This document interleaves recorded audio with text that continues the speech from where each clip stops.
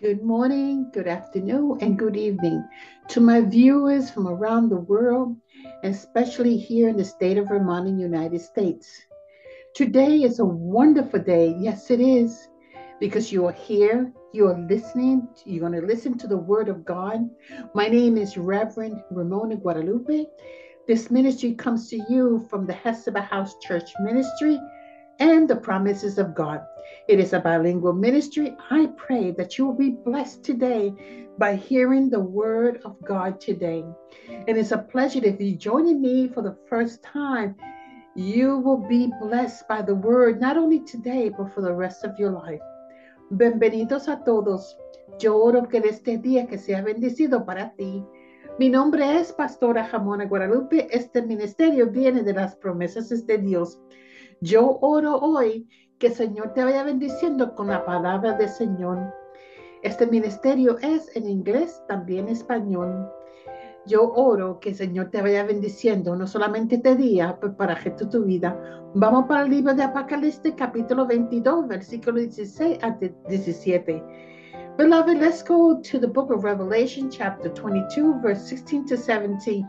And the word reads, 16, chapter 22, verse 16 in the book of Revelation. I, Jesus, have sent my angel to give you this testimony for the churches. I am the root and the offspring of David and the bright and morning star. The Spirit and the bride says, Come. And let the one who hears says, Come. And let the one who is thirsty come. And let the one who wishes to take the free gift of the water of life, the word from the Lord for the people of God. Beloved, this is the third week of Advent. Advent, we're already the third week. And next week, we're going to look at the blessings of God that He has given to all of us in this world, beloved. Advent, let's go right away. But before I do, I'd like to acknowledge that during this time, let's not forget about those who have suffered, that are still suffering from the war in Ukraine and Russia, Russia with Ukraine, and then with Israel, with Hamas, and so many lives has been lost in Palestinian. The Palestinians are suffering immensely. Let's keep them in prayer that the will of God will be done and cure those tears and heartache that people are going through. And not only that, but there's a big storm that is heading from the south to Florida, and then it will be heading up north. Let's pray. Keep those in prayer and prepare for this horrible storm that is heading our way. But remember, prayer is powerful. God moves when He hears His people praying. Let's go to the book, the Hebrew text, the Old Testament. Let's go to the book of Second Samuel, chapter 7. Second Samuel, vamos para el libro de los segundos de Samuel, capítulo 7. Y la palabra dice, and the word reads, after the king was settled in his palace, and the Lord have given him rest from his enemies around him, he said to Nathan the prophet, I am Here I am living in a house of cedar, while the ark of God remains in a tent. Nathan replied to the king, Whatever you have in mind, go ahead and do it, for the Lord is with you. But that night, the word of the Lord came to Nathan, saying, Go tell my servant David, this is what the Lord says. Are you the one to build me a house to dwell in? I have not dwelled in a house from the day I brought the Israelites oh gee, up out of Egypt to this day. I have been moving from place to place with the tent as my dwelling. Whatever I have moved with uh, all Israelites, did I ever say to any of the rulers who I commanded to shepherd my people, Israel? Why have you not built me a house of cedar? Now then, tell my servant David, this is what the Lord Almighty says. I took you from the pasture, from tending the flock, and appointed you ruler over my people Israel. I have been with you wherever you have gone. I have cut off all your enemies from before you. Now I will make your name great, like the names of great men on earth. And I will provide a place for my people, Israel, and I will plant them so that they can have a home of their own and no longer be disturbed. Wicked people will not oppress them anymore as they did at the beginning, and I have done ever since the day that I appointed leaders over my people, Israel. I will also give you rest from all your enemies. The Lord declares to you that the Lord Himself will establish a house for you. May the Lord add a blessings to this reading. Wow. Let's look at what is happening here.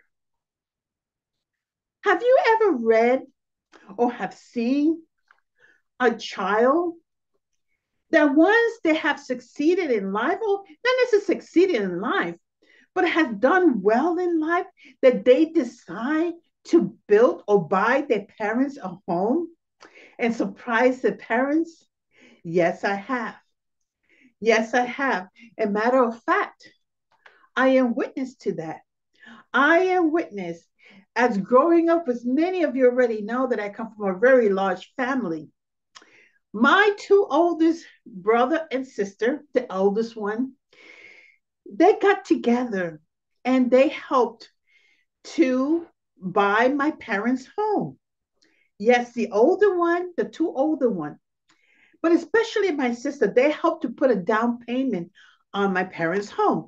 But at that time, the down payment was so ridiculous. I mean, compared to today, oh my goodness. This was 19, I think it was 1966 or 63. I can't remember exactly verbatim, but it was during that time, 1963 or 66, the house to give a down payment, it was ridiculous. So they felt the need because we needed more elbow room. But there are many stories that children has built their parents or purchased their parents a new home, brand new home for their parents. And the parents become delightful and say, son or daughter, you shouldn't have. And the child would say, Mom, you have taken care of me all these years. You and father have taken care of me, and you need a comfortable place. And even to this day, year 2023, many parents, right now, a lot of the children, they don't want to put their parents in a nursing home, which is devastating. But what they do is they build on an attachment or they renovate another room so the parents could have a home for themselves with all the living things that they need, beloved. So here it is. David wants to build a house for God because his God has given him rest from all his enemy. Now let's keep in mind that God himself promised Abraham, Isaac, and Jacob the promise that he will multiply. And David, the second king of Israel, God tells the prophet, this is what you're going to do. But then I'm going to give you rest. See, David was a man of, he was a warrior. He fought, and God's hand was with him, that every battle he won. But God saw that David was a man of blood too. I mean, come on, the battle that he went through and so on. But God did not want David to build the house, but he promised him that his heir, he was set on the throne forever. That is the love of God. The love of God that it was hidden from the people at that time. Now, here it is, the second Samuel. God promised. He says, and now I tell my servant David that this is what the Lord Almighty says. I took you from the pasture, from tending the flock, and appointed you rulers over my people, Israel. I have been with you wherever you go. I have cut down all your enemies from before you. And now you want, and now I will make your name great, like the name of great men. And I will provide a place for my people and plant them so that they can have a home of their own and no longer be disturbed. Wicked or oppressed will not be oppressed them anymore. And they at the beginning and have done ever since the time that I have appointed a leader over my people, I would also give you rest from your enemies. The Lord declares to you himself will establish a home for you forever. And he goes on here in this chapter, he goes on, Jehovah God goes on. He tells David that he would establish his heir as you continue to read the chapter. Beloved, as we are here, God is a God of love. You woke up this morning, yes.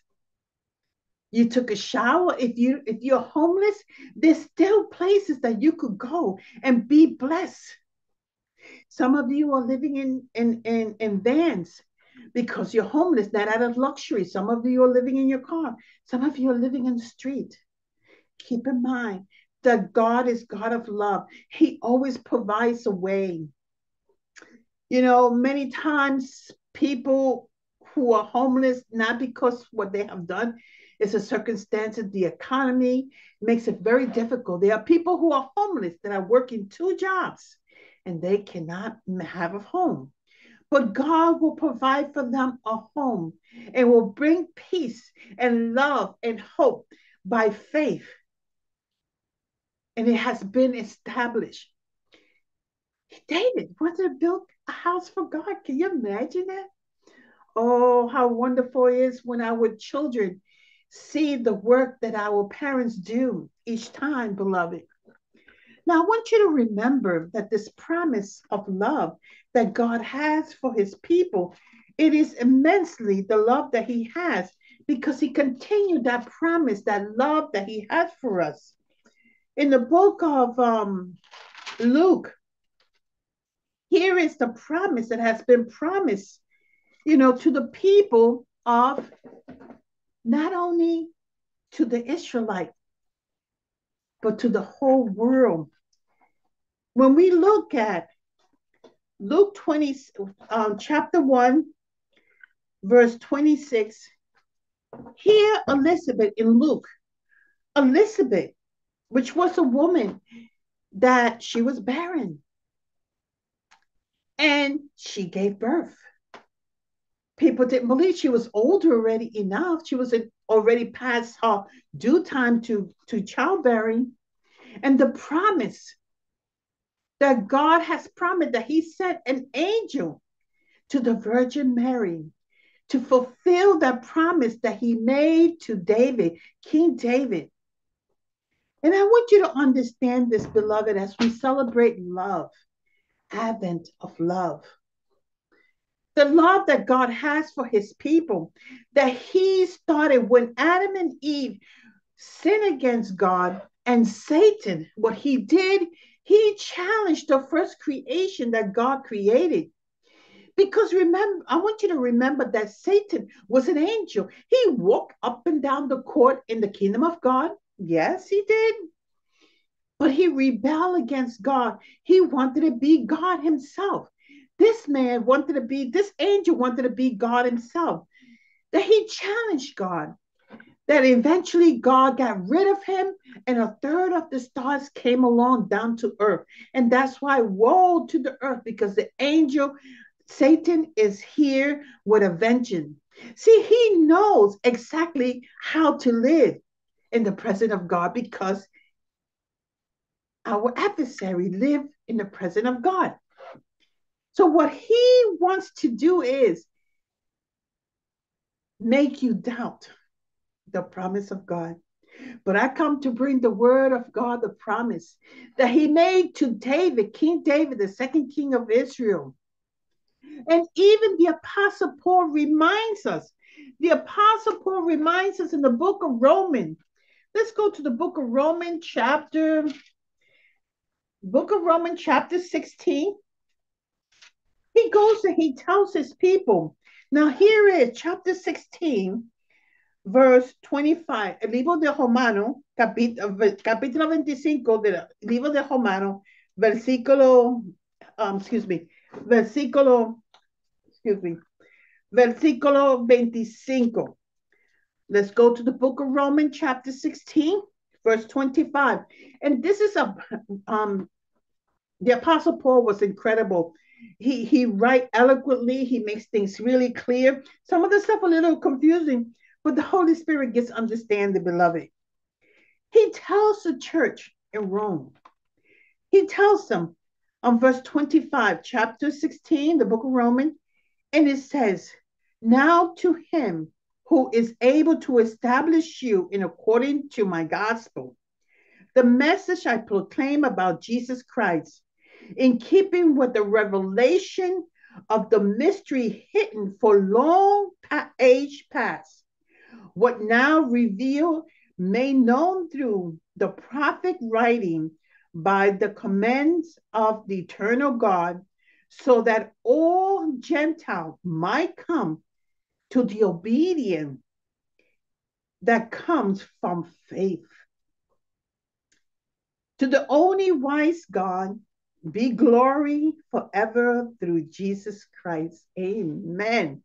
May the Lord add a blessing to that reading.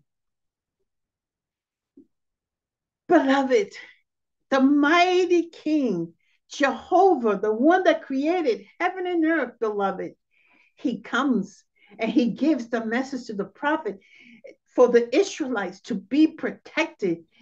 And God, he promised David that there will be somebody on the throne forever that will be his heir.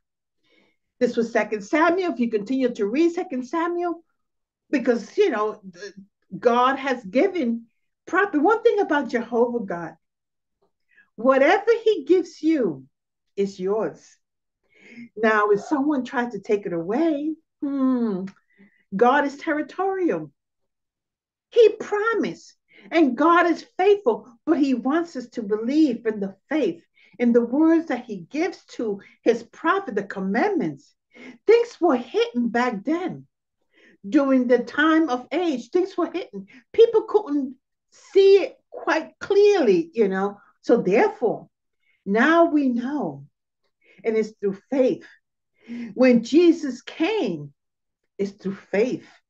The promise, beloved, what God has planned for all of us, he has his plan for good, not for evil, beloved. And as we celebrate the love, the compassion, because once God shows you and open up your eyes and open up your heart and open up your ears and give you understanding, beloved, no one is going to take that away, because he loves you. He cares for you. This is the God that I preach to you each week, beloved. And I want you to understand and have a deeper understanding. Continue to read the word of God and believing by faith. But the only way that you will be able to understand this is by receiving Christ Jesus. And what we do is we say, Jesus, come into my life. If you have not received Jesus Christ, or if you're sitting on the fence, you're celebrating Christmas, you got your Christmas tree, everything is decorated, it's like the present, you're allowing Jesus to come into your house. Invite Jesus into your house, beloved. You have your house so pretty. And even if you don't have a home, whatever twinkling you have to remind you about Christmas, about the gift that God has given to the world, I said, Jesus, come into my life, come into my house, the house of your heart.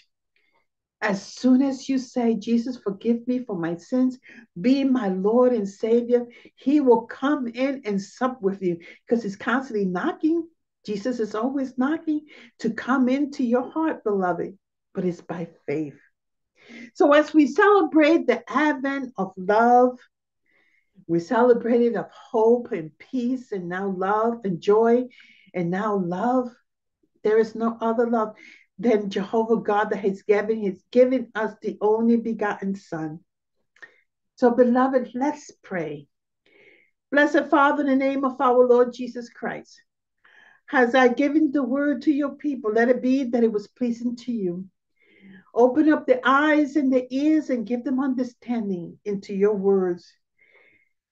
Blessed Father, especially those who have received you silently, that you come into their heart as they confess for the Lord Jesus to be their Lord and Savior, and for that, for you to forgive their sins. Protect them and guide them. Open up their eyes and their ears and understanding in Jesus' name. Amen. Beloved, if you don't have a Bible, you could always go. You have your cell phone, you have your smartphone, you have your tablet, you have a computer. Go to Bible Gateway. Again, Bible Gateway. And it's all the language in the world that if you don't understand English, if you don't understand Spanish, you could go according to your language. See, God is into language. He made us. All of us at one time used to speak one language. But because of our disobedience, God changed our languages. That's right. So, beloved, keep in mind the love that God has shown us. And one of the greatest commandments is love God with all your might and all your soul and all your understanding. Likewise, love your neighbors as yourself, beloved. God is wonderful, beloved. Hold on to that love because we coming into the end of the year, beloved. God is love. Keep that in mind. And he loves you. He cares about you, beloved. Oh, yes, he does. Until God brings us back again next week, may the peace of Jesus and the love of God surround you and your family and keep you safe. In Jesus' name, amen. God bless you all. Que sea bendecido. Hasta la semana que viene. Que sea bendecido con el amor de Dios y Jesucristo. Amén.